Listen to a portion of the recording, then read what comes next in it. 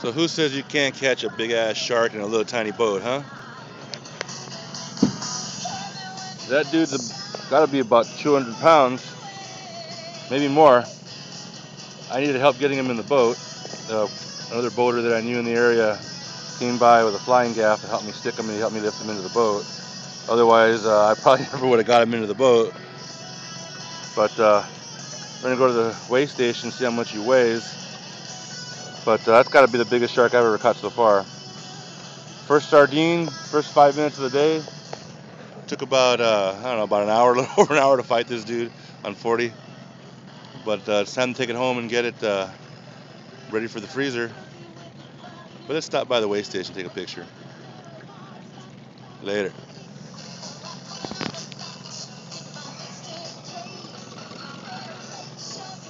This is as long as the whole boat almost.